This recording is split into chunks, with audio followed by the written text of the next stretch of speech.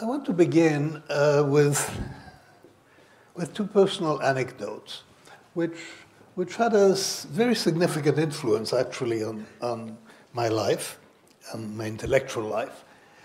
One of them was when I was in the Israeli army. I was serving as a psychologist at the time. I was a very young man. I was 20 years old. And I was involved in the selection of candidates for officer training.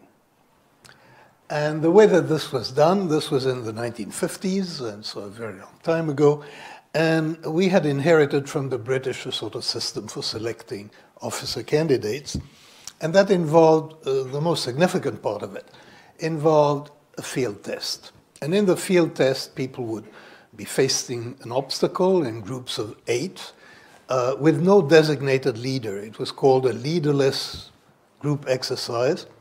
So there was no designated leader. There were 8 people. You asked them, there was a telephone pole and an obstacle. And you asked them to pick up the pole, and their task was to go over the obstacle without the pole touching the ground, without the pole touching the obstacle, and without anybody touching the obstacle. So they had to go clear over that thing. It was quite complicated. The pole was very heavy. I remember the places, of course, it's Israel, and very sunny and hot.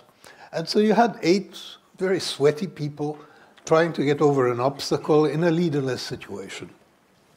And there were 2 of us taking notes. And the very striking thing that happens when you are in such a situation is that you get an immediate and complete image of each of the individual's personalities. So there were 8 of them, numbered 1 through 8, and we took notes, and you can clearly see, there are some leaders, there are strong people, there are really very weak people, there are people who are sort of good followers, but not impressive by their leadership, and you have the impression that you are in contact with these people's personality. And there was really very little doubt, as we watched it, that we understood these people. And there was very little doubt in our mind that we were quite capable of predicting in advance how well they would do as officers. And, we could imagine them in officer training school. We could imagine them in combat. It was very, very clear that we knew these people very well. And then, every so often, I think every few weeks or so, we would get statistics from officer training school on how well the people that we had passed on to the officer training school were doing in the school. And this was a criterion that, in fact, we were trying to predict. And those things happened, I remember, Friday afternoon, and at the time, Friday was a working day, then there were the Sabbaths, Saturday, and on Sunday there was work began again.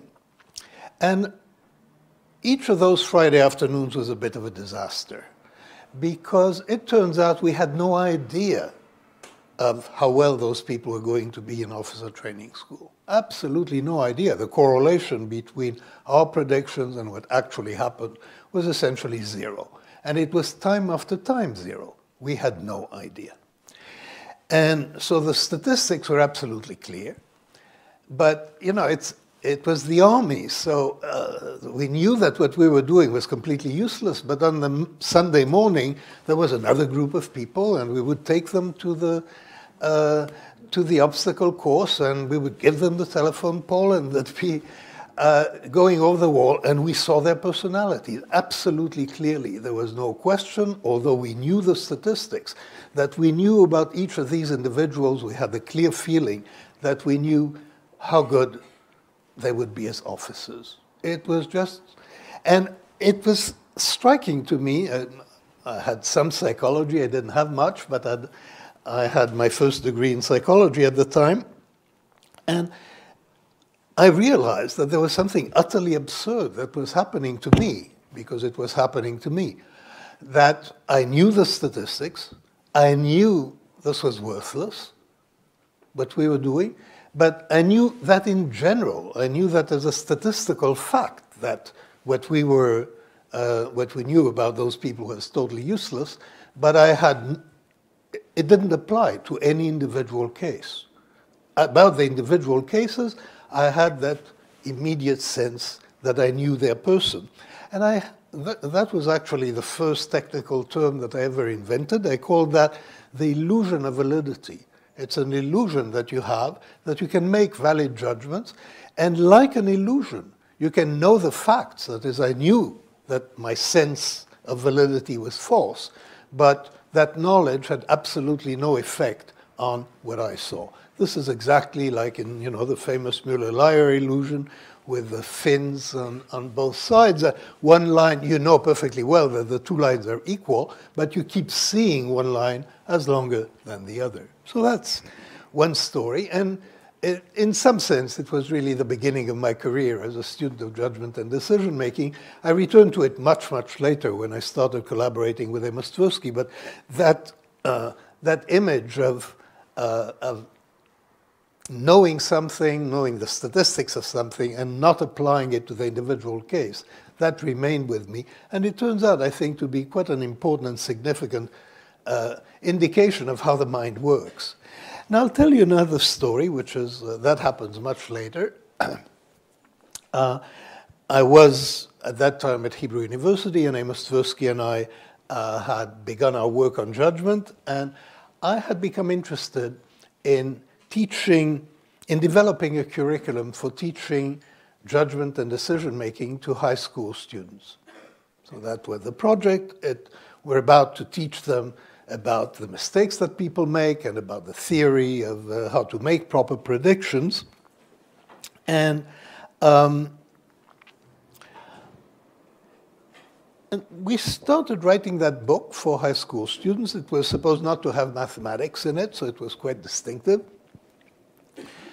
And I set up a group, and the group had a number of teachers in it. It had some of my assistants in it, and it also had a couple of education experts, and one of them is the late Simon Fox, who was then the dean of the School of Education in Israel, and a real expert on curriculum development. And we would meet every Friday and had our meeting and our planning meetings, and we'd been working, I think, for about a year when I had an idea on that afternoon to try to carry out an exercise in the group of the kind of exercises that we were teaching, intending to teach other people how to do. And the exercise was, let's try to figure out how long it will take us to finish the book. Now, you may ask, why hadn't we asked that before? And it's an interesting question why we hadn't asked that before, but we hadn't. And so it was an interesting thing to try to do. And I did it correctly. I think it's the only thing I did correctly that day. I asked everybody to write on a slip of paper, and I did that too, how long before we would have a draft ready to hand over to the Ministry of Education. And we all did. And then they all gave me the slips of paper, and we looked at them, and we were all really in fairly close agreement about how long it should take us to complete the project. And the agreement was between 1.5 years and 2.5 years. And all of us agreed on that, including Seymour Fox and including me. And how we got to it was fairly clear. We had a sense of our progress and of the rate at which we were going. We were basically extrapolating. We were taking a margin of safety. We were doing what looks like a very reasonable way of doing this.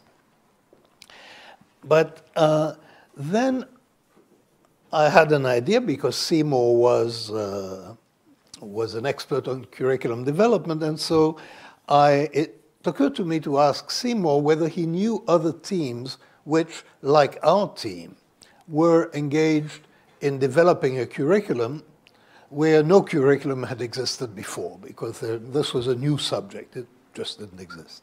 And Seymour said, actually, he knew quite a lot. And he knew in detail about, this was a period when things called new mathematics and new biology curricula like that were being developed in many places, and he was aware of it. And so I asked Seymour whether he knew enough about those teams to locate them in terms of progress at roughly the same point that we were.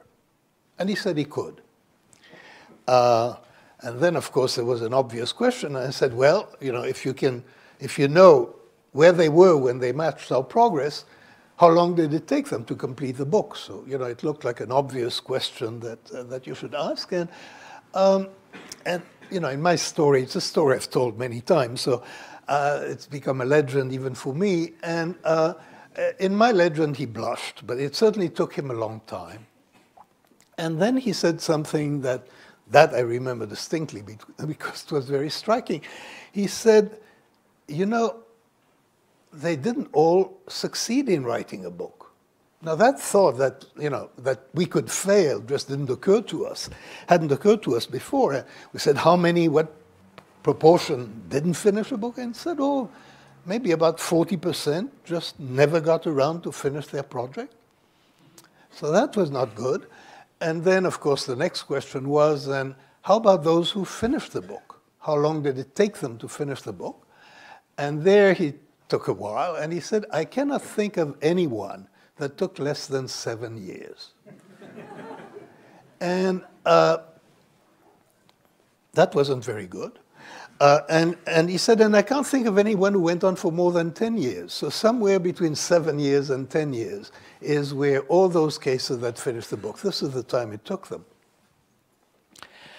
Okay, so that was bad news, and we all knew it was bad news. And so I asked him, almost in desperation, if we compare ourselves to those other teams in terms of resources and what we have at our disposition to succeed in the task, how do we compare to those other teams? And that time he didn't hesitate at all, and he said, we're below average. Not by much, he said, but we're below average. So now, here is a situation, and several interesting things psychologically are happening in the situation. The first is that there seem to be two very different ways of looking at the same problem. And we called one of them the inside view, much later, and the other the outside view. And in the inside view, you're inside the problem, and you're trying to figure out how long it will take you to complete the task. And in the outside view, you're not dealing with a particular case at all. In the outside view, you can put that here. It's my coat. I'm sorry. I should be sorry. And in the outside view, you're not looking at the individual case at all. What you're looking at is a class, a category of similar cases, and you're looking at the statistics of the similar cases. And what's remarkable psychologically about this was, all right, we didn't know about curricula, but what's interesting is what happened in Seymour's mind, because Seymour had said, I think, that it would take us 2 years. I mean, his judgment was exactly inside the distribution of the group judgment. Now, he had in his head information that pointed very clearly to a different solution, that would very likely would fail, and that if we succeeded, it would take us at least 7 years. But no contact was made between that information that he has in his head and the judgment that he made about how long it would take us. So there was that contrast between those two ways of looking at the problem, the inside view and the outside view, and the outside view being the most statistical view of things. And, really, you can feel that it's qualitatively different as a way of thinking. And it was very clear that all of us were inclined to take the inside view. That is, the inside view was a natural way for us to make a judgment and reach a conclusion about that particular problem. Now, I can tell you if anybody is curious. It turns out, of course, in a situation like that, that nobody has any idea of why it is going to take 7 or 8 years. Because the plan, it shouldn't take 7 or 8 years. And it turns out also that all these teams that took 7 or 8 years, different things happened to them. It wasn't one thing that happened. You know, in our case, there were administrative difficulties. I got divorced. I left Israel. So I wasn't even part of the project. The project was terminated 8 years later, as it happens, which is, of course, an accident, a coincidence that the prediction was so close. The book was completely useless. It was never used. By the time the project was finished, the Ministry of Education had lost interest, and that was the end of that particular project, I think. And then there is something that I hope I can return to. For many years, I thought that the interesting psychological case in the story was Seymour Fox, because he had had that particular separation between the inside view and the outside view. And actually, it took me many years, I'm ashamed to say, to realize that the real idiot in that story was me. Because what we should have done, of course, if we had been rational, we should have quit that day. I mean, none of us was interested in spending 7 years with a probability 0.5 of success for a project that really didn't matter all that much. I didn't stop. They didn't stop. It was absolutely the end of rational planning for that book, which is sort of remarkable because the topic of the book was rationality. I mean, we were trying to teach people how to think rationally, and there I was, and I really can tell you, it took me years before I started being ashamed of myself. I did not see how idiotic I had been that day in not stopping. So again, there is that strange dichotomy between knowing something, that of course you should quit, and it didn't really occur to me to quit. And the difference here, and it's similar to the difference in the officer training course, is that we were a team, and we had high morale, and we were making progress, and every week we were doing something. And the knowledge about the statistics, the knowledge that other teams had succeeded differently, that just didn't connect with our experience. And it was our experience and our plans and what we were thinking about and the details and the specific context of the situation that completely dominated both what we predicted about the future and how we acted when we in effect were told something very pertinent about the future. We ignored it. I ignored it. Because in fact, if you had asked me what I believed, I would probably have said that I believe the statistics. It's not that I had any reason to ignore the statistics. I didn't consciously ignore the statistics, but in fact, I ignored the statistics. We kept going because we had momentum and we were going, and the idea of stopping just because of that abstract bit of news seemed somehow absurd. The sensible thing to do, the obvious thing to do, was continue, and this is what we did. Now, there are elements that are common in those two stories. The one element is knowledge, and the knowledge takes statistical forms, and it's about a category. And then there is another kind of knowledge, which is about the case at hand. It's about the individual case, and it's immediate, and it's alive, and it's not abstract. It is highly concrete. And it is the second that dominates, the second kind of knowledge that dominates action, and that dominates real beliefs, actually, about what is going to happen. In a way, I'm characterizing the contrast that we have in both of these stories in the terms of the book, Thinking Fast and Thinking Slow, La pensée à deux vitesses, and System 1 and System 2. And I speak of System 1 as the fast system, but it's the intuitive system. It is actually the system that generates, although we're not fully aware of it, but it is mostly the one that generates the fact that it generates those predictions, it generates those decisions. It is the origin of those decisions. Ultimately, consciously, we feel we're doing something else. we feel that we are acting reasonably, or we don't feel I'm being swept away by something that is truly foolish. You feel you're just acting in the way that is sort of suggested by the circumstances, but that's not true.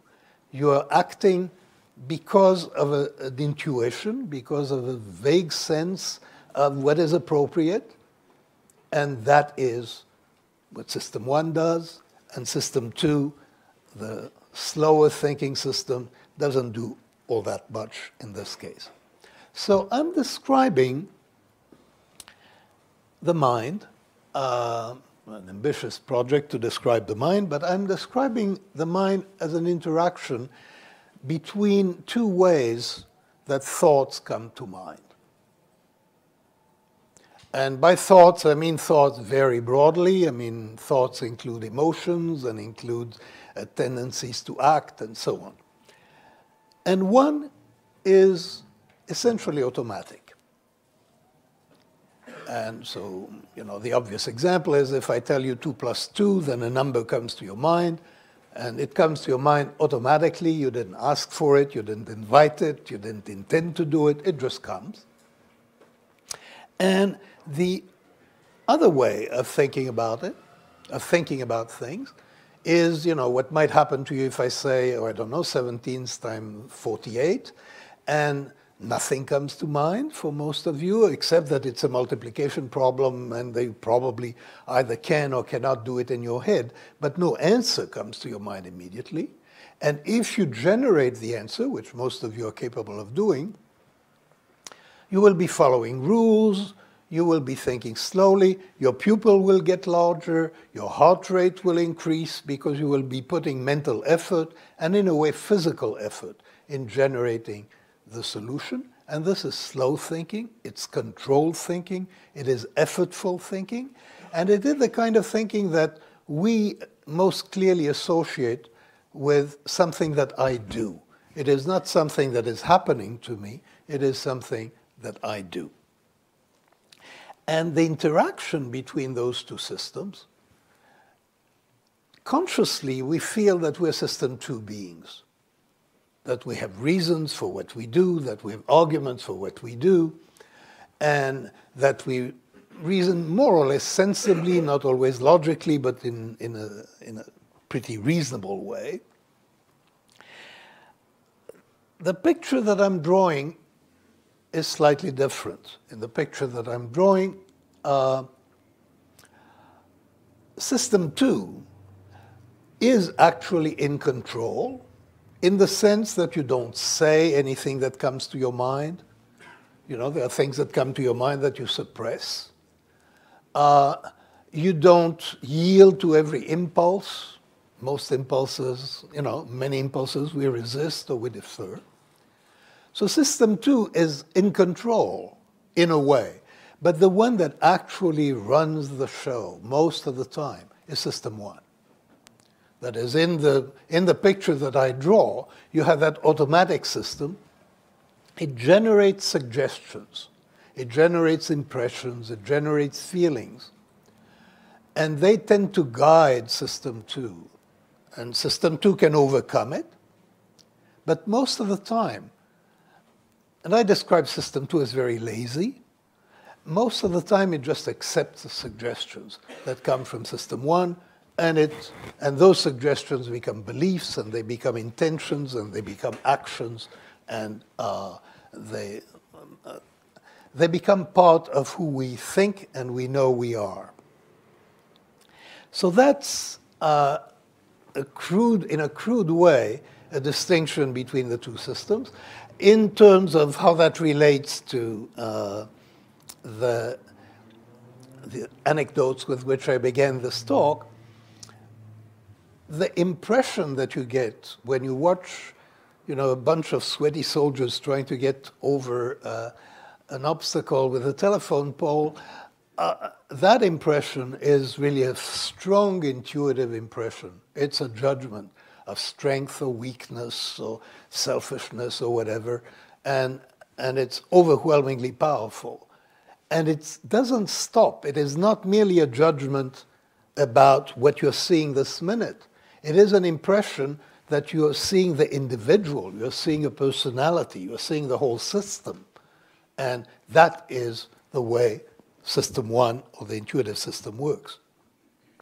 Now, about the laziness of System 2, and why I call it lazy, there's now a problem that was invented actually by a postdoc of mine while we were working together, and I don't know if he invented it or found it actually. But the problem is this. I'll go slowly. It is a bat. How do you say that in French? Un bâton, I would think.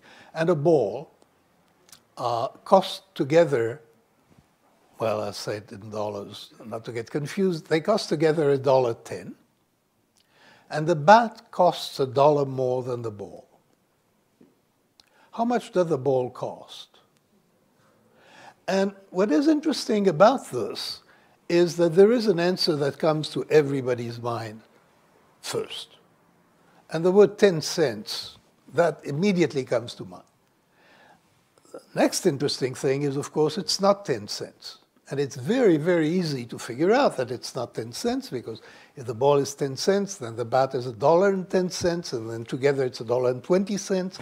So 10 cents is wrong, but 10 cents comes to everybody's mind. And that is called an association. By association, somehow, the 10 cents and the $1.10, that creates a very powerful impulse to think about 10 cents. Now, the next interesting thing is that this question has been put to thousands of people by now, including students at Harvard and Princeton and MIT. And I'm not sure if it's been put here, but I don't think the results are very likely to be very different. At Harvard and Princeton and MIT, about 50% get it wrong. They say 10 cents. And that is interesting and a little frightening, because what it means is that these people do not check. Anybody who says 10 cents has had an answer, has had an association, and System 2, that comes from System 1. Its memory delivers that association, like 2 plus 2 equals 4, it comes. And you either trust it and then you write 10 cents, or you check it. And if you check it, you don't write 10 cents because it's false. So you know about 50% of people that they don't check. That's very impressive. In some universities, more inferior universities in the United States, about 90% fail it. So it's quite a powerful test. It's very, very simple. I'll give you another example which leads to a similar point. And that example, in that question, you are asked to evaluate whether a syllogism, a deduction, is valid. So that's what you're asked. Does the consequence follow, the conclusion follow from the premises? And so this is the syllogism. All roses are flowers. Some flowers wilt quickly, that is, they fade quickly. Therefore, and that's the conclusion, some roses fade quickly. Okay? Now, this is false, but this experiment was done in England, and I think about 80% of students at a good university in the UK say it's true. Now, what's happening? The conclusion is true. The argument is false. Now, these are people who have no difficulty whatsoever making the judgment if you do it in terms of X and Y. But when it's about roses and flowers and fading quickly, they get it wrong. And what happens when they get it wrong is that there is a powerful association. You're trying to see if the argument is valid. But in your head, there is something that shouts, it's true, it's true. And it's very difficult to distinguish its being true from its being valid. So the two responses are associated to one another, and the temptation to give one when you're asked the other, and one is easy, it came first, you know it's true, and the other is harder and it demands work. And if system 2 is a little lazy, then system 1 is going to convince system 2 it's okay. The argument must be valid because the conclusion is true. So that's the interaction between those two systems. System 1, as I describe it, is mostly associative memory. It's what is associated with what. And system 2 is, for psychologists, executive control. It has to do with self-control. It has to do with the exertion of mental effort. And one of them is automatic, and the other is effortful.